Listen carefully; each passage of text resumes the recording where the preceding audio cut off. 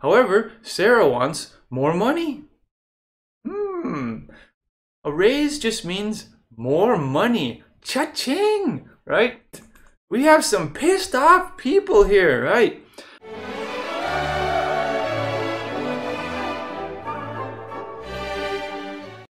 Hello, and welcome to this lesson. Today we're going to talk about an idiom, actions speak louder than words, and a picture. Together we're going to create a conversation. And we're going to talk about vocabulary, see other pictures, and talk about everything. All right. The first thing we need to do is talk about the idiom. Make sure we understand what it means. Actions speak louder than words is what someone does is more important than what they say. So actions, things they do, are more important than their words. If someone tells you every day that tomorrow they're going to give you some money, and then tomorrow comes and they're like, oh, I'll give it to you tomorrow. Okay, then tomorrow comes again, and they're like, oh, I'll give it to you tomorrow. So basically what they're saying, if people don't do what they say, we can't believe them. Someone keeps telling you they'll give you money, but they never do, and they say they will, but they never do it. The perfect situation for actions speak louder than words. Let's see an example. Sam always promises to bring caviar on New Year's Day, but he never does. Actions speak louder than words. So Sam likes to talk. I'm going to do this, I'm going to do that, I'm going to do everything. But later on, where's Sam? Nothing happens. All right, so the word promises. Let's talk about what that means. All right, so a promise, you look at the pictures, let's see the definition of promise.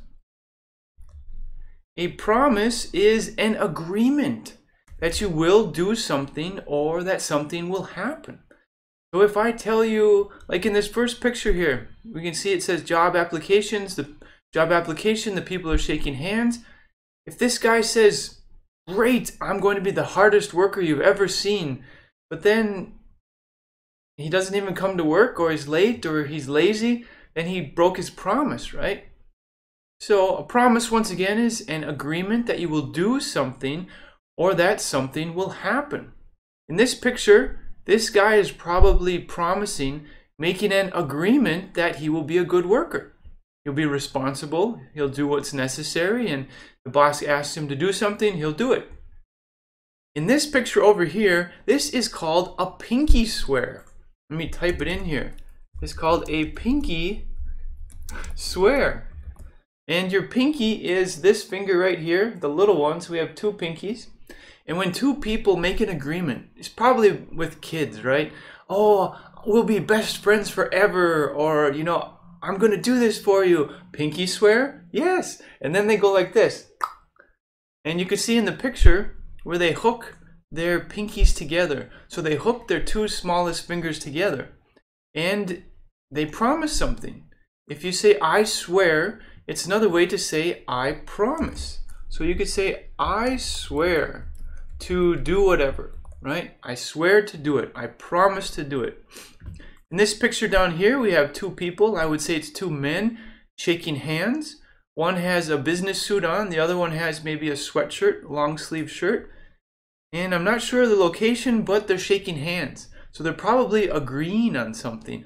Or they could be just greeting each other. But if they've been around, they've been talking for a while, maybe it's a contract. Okay, my company's going to work with your company. Okay, sounds good. We can agree on that price. Then they shake hands. And one person is promising to do something else. Okay, back to the conversation or the example. Okay, so Sam always promises. He says he'll do it. He says he's going to bring caviar.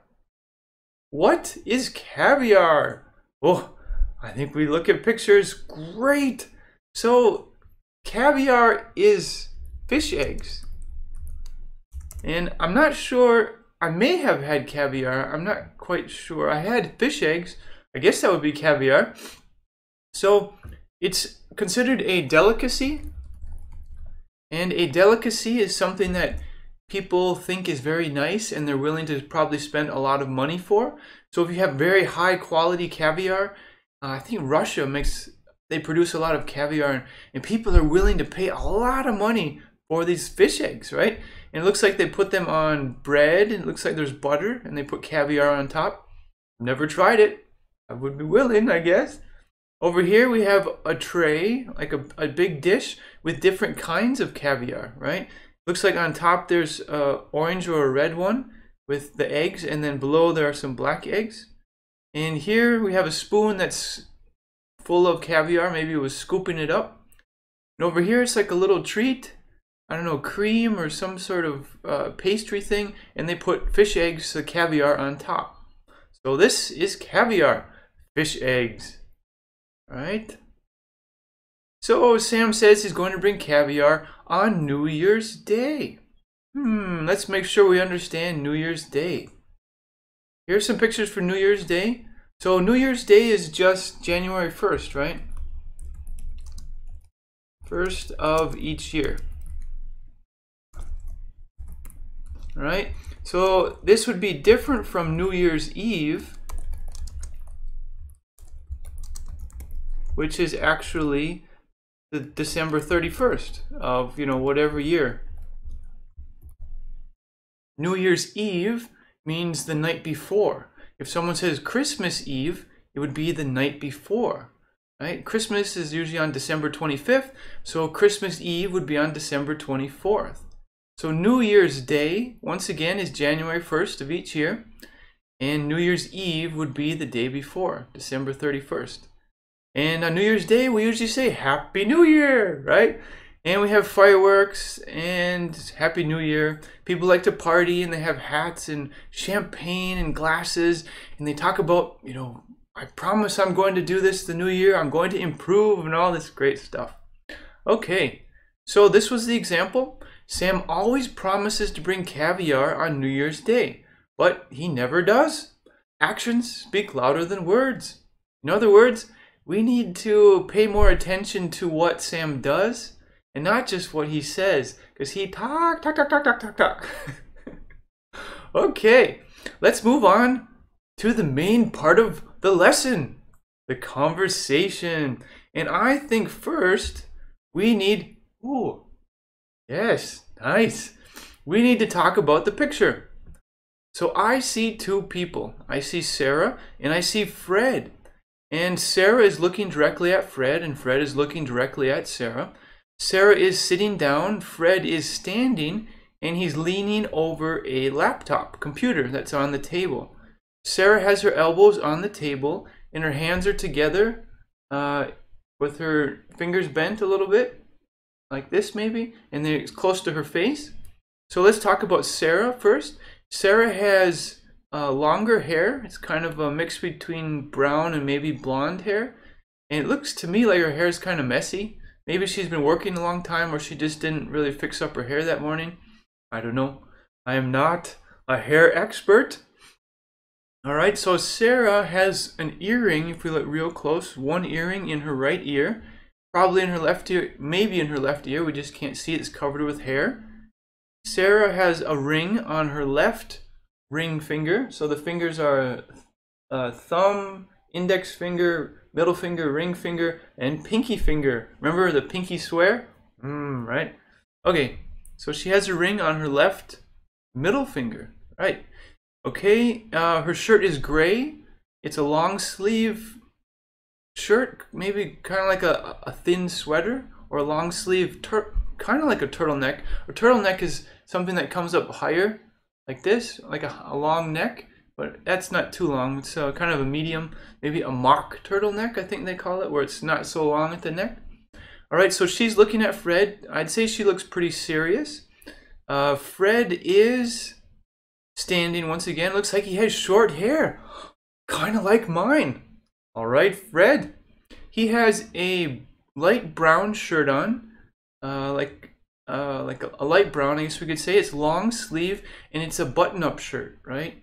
And when it's a button-up shirt, they usually have buttons down here at the cuffs. The cuffs are just this part of the sleeve. It's long sleeve, there are buttons there.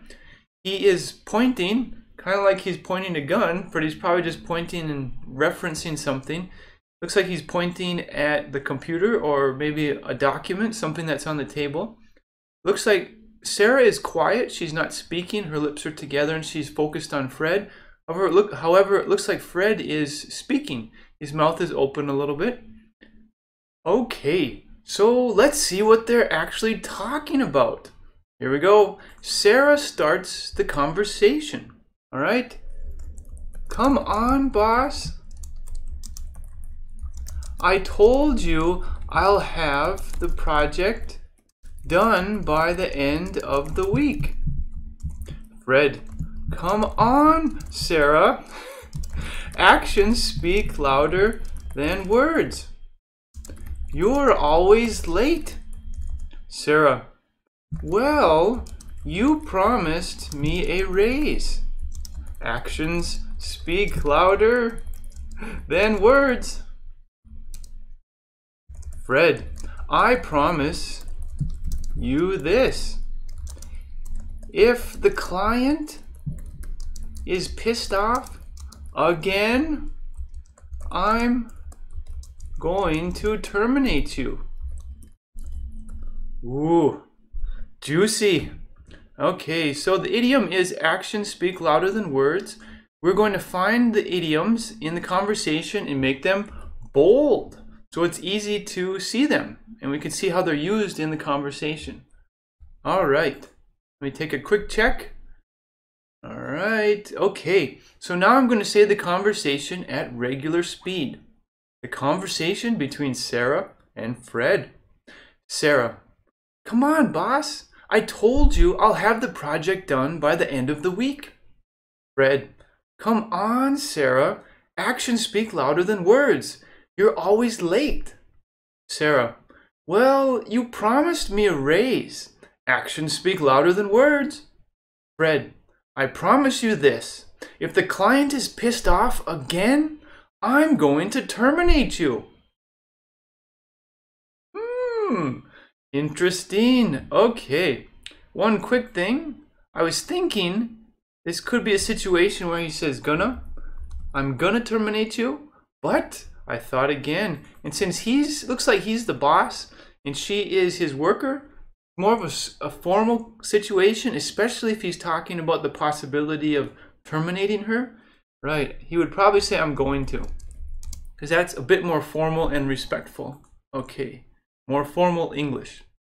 All right, so it kind of seems like Sarah may not be the best employee. She's always late. And Fred seems very aware of this. However, Sarah wants more money. Let's talk about some of the vocabulary in this conversation. All right. So first, the word project. All right, let's jump over to some pictures. Great. Okay, so project. Here is the definition of the word project. All right. So a little bit long definition, but we'll get through it. No worries. So a project is an individual or collaborative effort that is carefully planned and designed to achieve a specific goal. So individual means working by yourself, one person. Collaborative means two or more people, right? You could have a team, right? So you could say these two women down here are collaborating on a project. They're working together. Maybe the person right here they're doing an individual project. They're working by themselves on their computer and their tablet. So a project, like a business project or something that you create and you have a plan and this is how you're going to do it because you have a goal. You have something that you want to finish, complete, or achieve, okay? In this picture up here, it looks like we have maybe a group meeting. We have 1, 2, 3, 4, 5 people, I think. And they're talking probably about something that's on this paper. Maybe they're architects, who knows? Or maybe they're designing a building or a game or software or something like that. But they're talking about the project, right? In this one, This project probably has something to do with statistics, numbers, sales, stuff like that. And it's on a laptop computer. We have a pie chart, we have a bar chart right here, and more information up here. All right. And down here we just have a nice desk that's very neat. Maybe it's before they started working on their project, because after you start working on your project, you probably don't worry about being so neat anymore. Okay, so we have in the middle we have a calendar. On top we have a planner. It has a calendar inside, but it's kind of like a mobile calendar where you can write all your stuff, right? Your appointments, your notes, stuff like that. And there's a pen right here. There is a notepad right here that's standing up.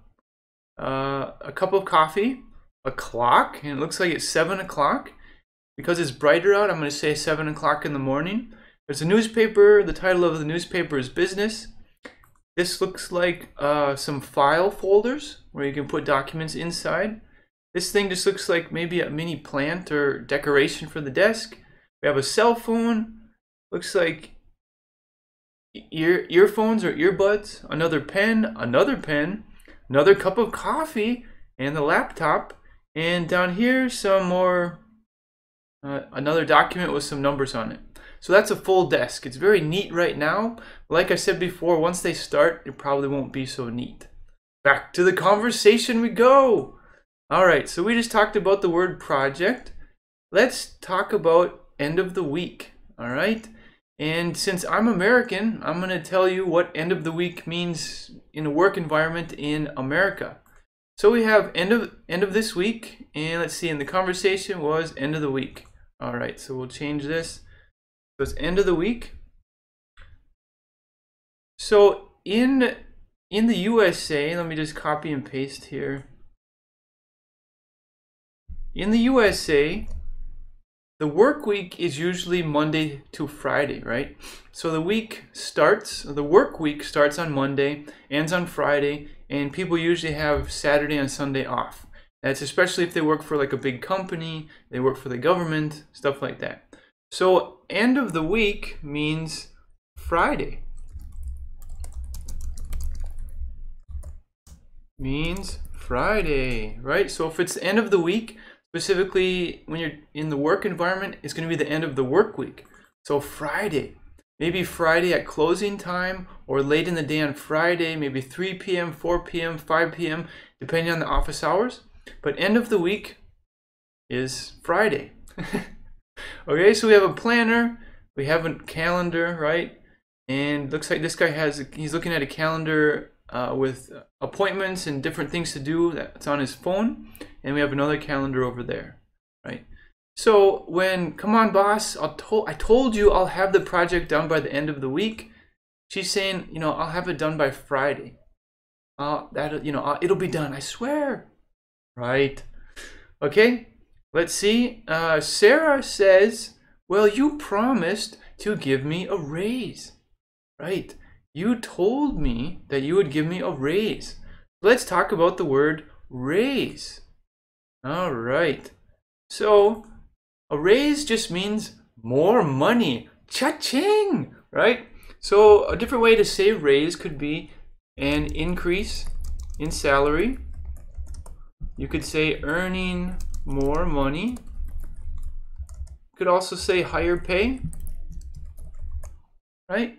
So either way, we're talking about an increase in money. It could also be an increase in benefits. Maybe you get more stock options, a better medical plan, or I don't know. But it's usually something with the money, right?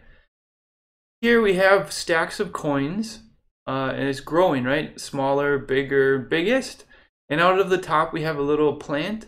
So the idea is that the money is growing.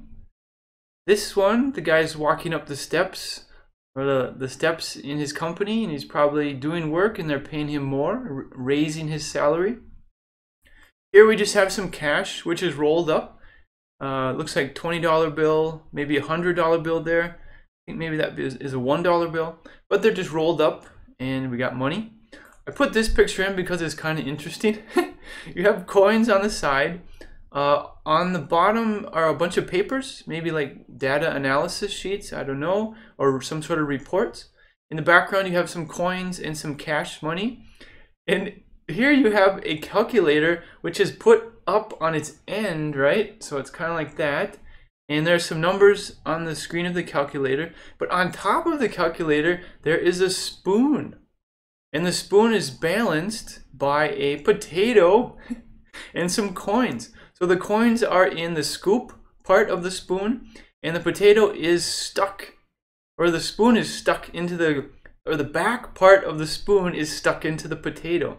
And it's balancing on the calculator. I thought that was an interesting picture.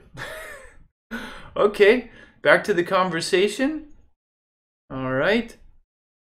Let's see. Fred says, I promise you this. If the client is pissed off again, I'm going to terminate you. I think we should talk about the word or the phrase pissed off. What does pissed off mean? You're about to find out. All right. We have some pissed off people here, right?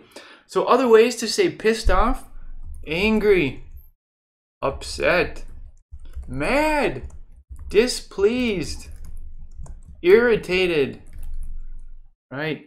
So let's see, we'll put some space in between these, maybe. These are different ways to say pissed off, right? Something is not going well. In the conversation, I think Fred said, if the client is pissed off again, I'm going to terminate you. So he said again, right? So in the past, Sarah probably has done something that the client, the customer, was like, ah, right? So Fred doesn't want that to happen again. So if the client is angry, if the client is upset, if the client is mad, if the client is displeased or irritated, you'll be terminated. All right, some of these pictures, this guy makes me think of like a vampire or a werewolf with some big teeth there. This lady, she's coming from fiery hell and she's gonna attack us. She's pissed off. This kid, he's pissed off. He's got his eyebrows scrunched together and he's right. This guy, he looks like he's probably yelling about something or talking loudly. He's upset, pissed off. This lady, she's got her fists up and she's gonna slam him down because she's upset. She's pissed off. Maybe she's really displeased. All right, so pissed off means angry, upset, mad, displeased, irritated. Something is wrong. Okay. And another vocabulary word, the last one we're going to cover in this conversation, is I'm going to terminate you. What does terminate mean? All right, to terminate. All right, in this situation, we're not talking about the Hollywood movie where terminate, or maybe like a mobster and assassin where they terminate you and they kill you. No, this Fred is not going to terminate. He's not going to kill Sarah. We're talking about the work relationship, right? So other ways to say you're terminated, you could say you're fired, as in, you can't work here anymore. I'm letting you go, as in I'm letting you go out the door. You can't work here anymore. We're eliminating your position, right? So your position, maybe you were an accountant and we're getting rid of that position, so you're fired, you're terminated, right? So these are different ways to say you're terminated. We could change that to make it so it's a statement, right? So you're terminated. And all of these are complete sentences by themselves. These are just different ways to say that a boss doesn't want to keep an employee and they want them to get out and not work here anymore. You're terminated, you're fired, I'm letting you go, we're eliminating your position. So in this picture, it looks like this person over here would probably be the boss, and this person just got fired. Maybe they got caught stealing money from the company or something, and she says, I'm letting you go. I don't trust you. All right, this one, the boss, looks like we're at his desk, and he's explaining to us why you're fired, or why we're fired, or why he's eliminating our position. Over here, it looks like they're at maybe a restaurant or a coffee shop, and the boss is going through his notes, explaining to the lady Why, she's fired. She's terminated. Okay. So this was the conversation. I'm going to repeat the conversation one more time at regular speed. And the target idiom for today is actions speak louder than words. Okay, here we go. Last time. Sarah, come on, boss. I told you I'll have the project done by the end of the week. Fred, come on, Sarah. Actions speak louder than words. You're always late. Well, you promised me a raise. Actions speak louder than words. Fred, I promise you this. If the client is pissed off again, I'm going to terminate you. I'm going to fire you. I'm going to let you go. Okay, so we have Sarah the employee and Fred the boss, and things might not be going very well for Sarah, especially if she doesn't start finishing her projects on time. Okay, so today in this lesson, we took an idiom, actions speak louder than words, and we took a picture. And we combined them to create a conversation. And we also talked about the vocabulary, project, end of the week, a raise, pissed off, and you're terminated. And we talked about pictures and the different vocabulary from the conversation. Okay. All right. I had a great time teaching this lesson. Remember, master your idioms, master your English. Have a wonderful day.